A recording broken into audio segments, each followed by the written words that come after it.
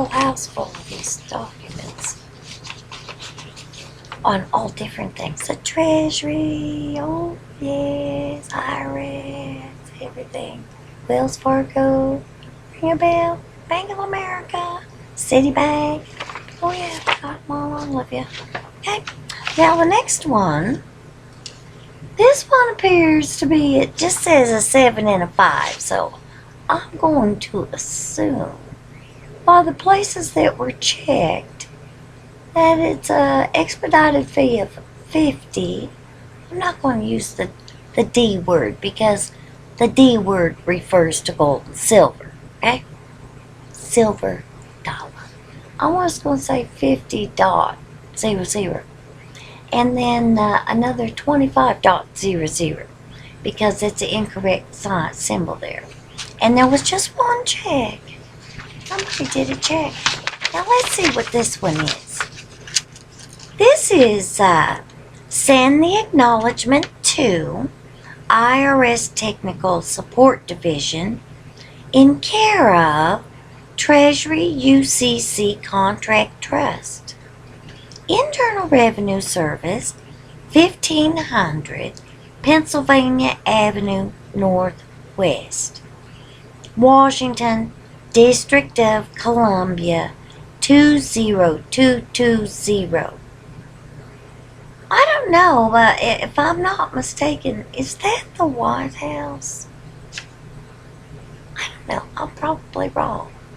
But I thought 1500 Pennsylvania Avenue was the White House. Now, the debtor in this box, the debtor's exact full legal name, it says organization's name, Federal Reserve Note. There it is. It's probably backwards to you. But it won't be if you're lucky enough to get one of my packages. I suggest you get one. No, I don't sell them. No, I don't sell them. I work for the Lord. People have to donate funds to me. I don't have any money. You don't have any money. All we have is coupons. But if you want to donate some coupons to me, then I might be able to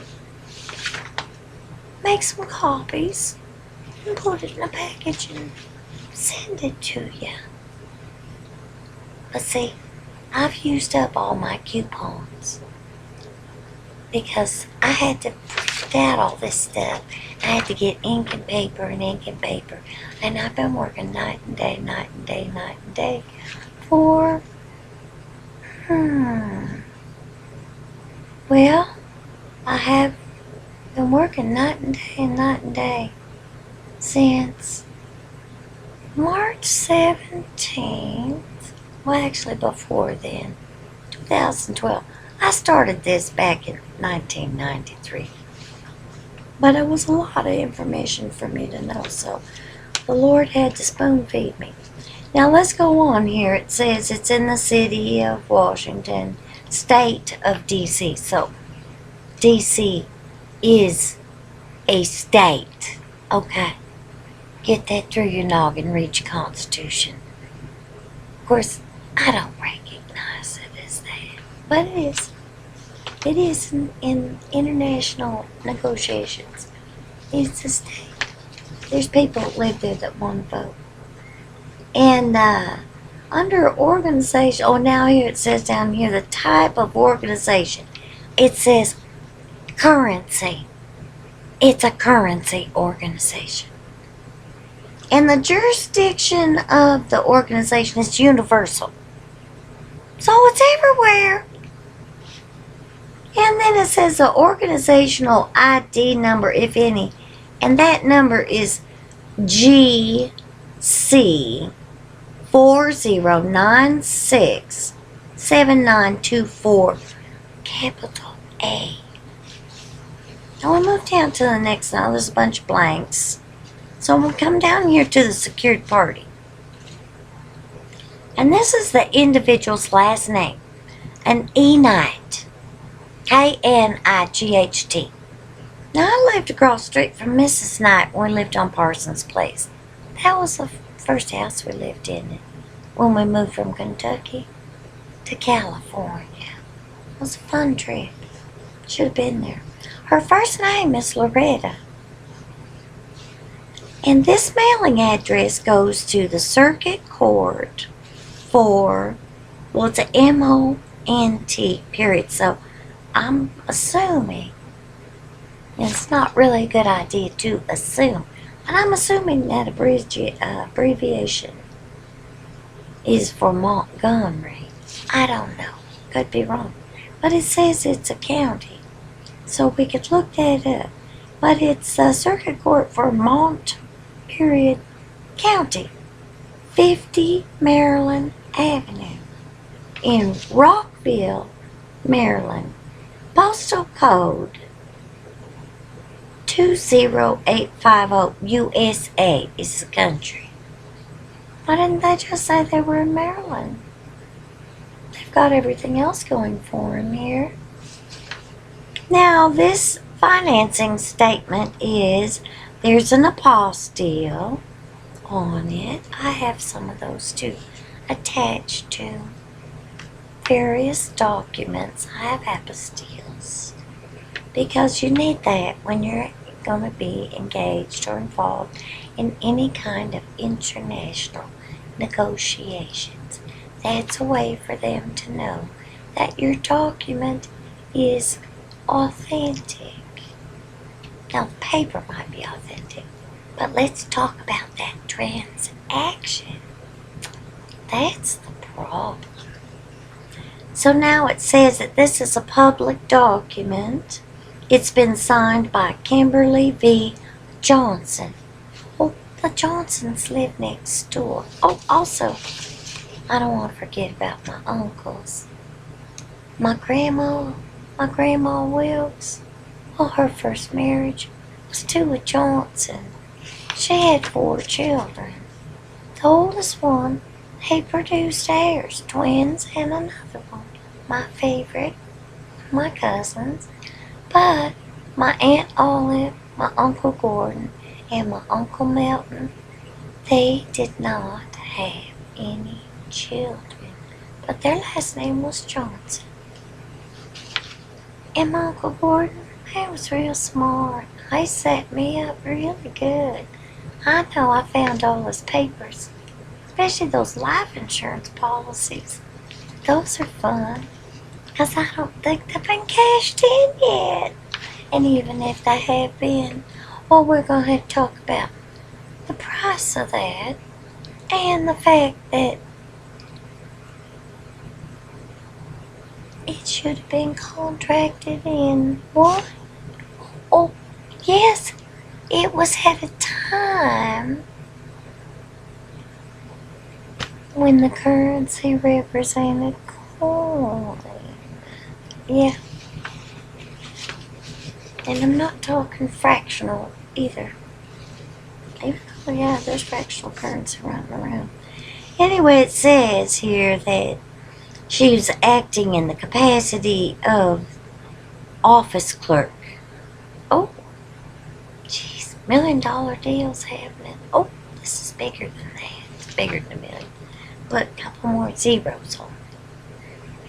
And it bears the seal/stamp of the Department of Assessments and Taxation, certified at Annapolis, Maryland, the 24th day of October, 2011. Oh, not too long ago. By the Secretary of State of Maryland. Number 29263. And there's a seal. Well, it says seal. And it says signature. But it says down here it's a lesser, lessee, and it's a consignee, consignor, bailee, bailer, and a seller buyer. And it's a debtor. And there's an assignee. Now let's go to the next page. This is where it gets good. Now it says up here at the top, The Federal Reserve note. Well, it says under miscellaneous it's a money order. Then when you look farther down on the page, I'll show it to you. Say this. That's one of those forever stamps. Upside down. Let me tell you what it says next to it. It says $1 trillion. And it has the word dollars in there. And then it has, in parentheses, Federal Reserve note. Now, what does that mean? Does that mean one note? Does that mean the organization? Or does that mean not really, because it's in parentheses? They use the word dollar and Federal Reserve note in the same line. I don't think they realize Federal Reserve note is a coupon. It says it's accepted for value and returned for value and exempt, and it says from Levi, L-E-V-I. Does that mean he's not wearing jeans? Oh, I know. Levi. Priest. Okay. Exemption number 216677731. Sounds like a lucky combination to me. Now, you'll have to forgive me. I cannot pronounce this name. Now, I'm not sure if it's Hamid or Hamd or Hamed or Wood. That's the last part because somebody's got a little colon in there. And this first part of the name, I don't know how to pronounce it. I'm going to spell it. G-H-O-R-O-U-N-L-D-E-L-C-H-E-H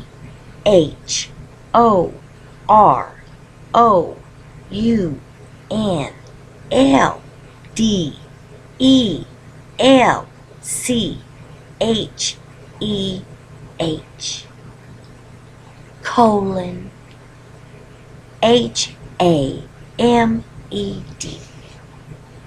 Now it says deposit to the U.S. Treasury and charge the same to. Now it's the other way around. Hamed. Gee, whatever. I might have to count that and do it in numerology. Because, you know, letters are numbers and numbers are letters. And there's also some other things happening with your language that you're not aware of. We'll get to that in another video. This is too important. Are you kidding? This guy's claiming to own the Federal Reserve note for $1 trillion.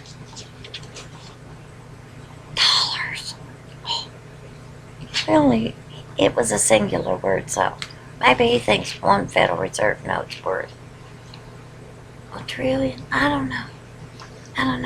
It needs to be investigated. Oh, I sent it to some experts today, along with some other information. I don't know if I'll get time to get to that. Now, this last item that I'm going to show you in this video, this is to the Department of Assessment. This is to the IRS Technical Support Division. And this is the Treasury UCC Contract Trust. And this is Internal Revenue Avenue. Internal Revenue Avenue Northwest. So it doesn't say Internal Revenue Service. It just says Internal Revenue Avenue Northwest. Washington, D.C. See, there's one thing that I've always been into, and that's detail. I love to go over your documents because I can pick out the mistakes. Okay, now this one's got 7,500. It looks like it's no dot with no zeros in. Oh, this one's got 2 lines. It's written. It's done the right way. But see, these are only one-liners up there. You might think that's funny, but it's not. Because when you're dealing with legal documents, everything needs to be correct. Alright, now, this one happens to be on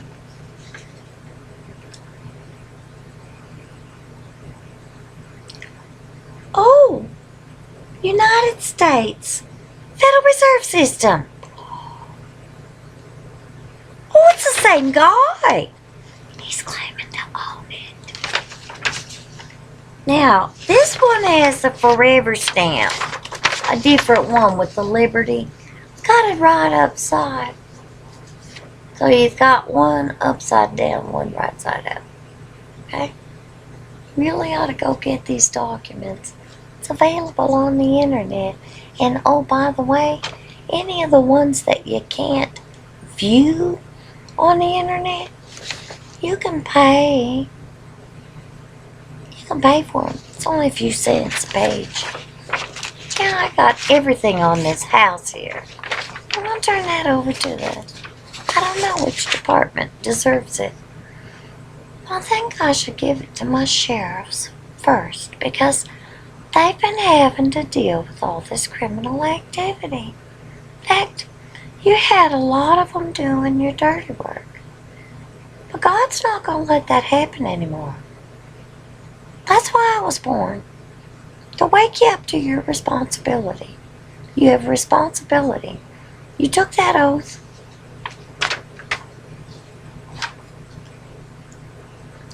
You pledged allegiance to the flag of the United States of America and to the Republic.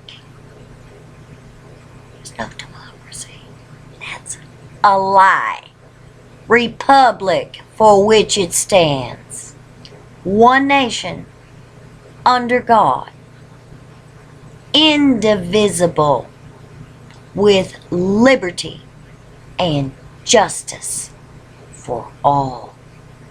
Now, when you take an oath of office, you're taking it before God and the people. You can't take God out of anything because God created you, and God is the reason the states were thankful. It's in every one of their preambles. Why don't you do something you've never done? Why don't you go read your Constitution? And you're not stepping on this land here. If I see any more nonsense tacked up on the door, you're all going to prison. I'm giving you fair warning right now.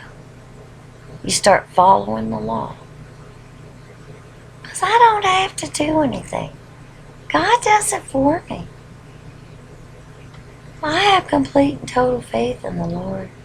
I don't need guns, and I don't have to go into court anymore either.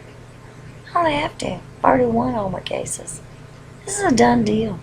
Roger Sherman's judge.